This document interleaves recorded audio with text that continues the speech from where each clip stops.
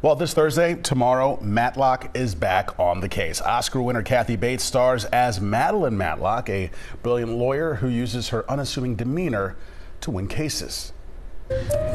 Philosophical question, Maddie. What are your thoughts on ice cream in childhood? Oh, no, you don't. No, whatever it is, I'm on Olympia's side since she pays my bills. Well, I appreciate your honesty. Well, that's me. Honest to a fault. Well, Skye Marshall and Jason Ritter play a divorced couple who continue to work together at the law firm. Anchor Jim Donovan caught up with them about the new series. What is it like to kind of turn this franchise, the Matlock name, on its side, if you will, and introduce this whole new character?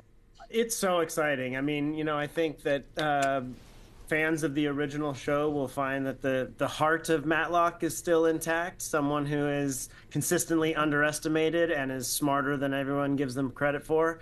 But it is a whole new show. I feel like it's a nice almost follow-up to the original Matlock. So I think it'll give people those nice nostalgic feelings, and then also bring a new breath of fresh air to the franchise. Skye, I have to ask you, give me the 15-second elevator speech. If no one's seen this thing, and you're in the elevator with them and they're like, what are you on? And you tell them, how do you describe this to someone?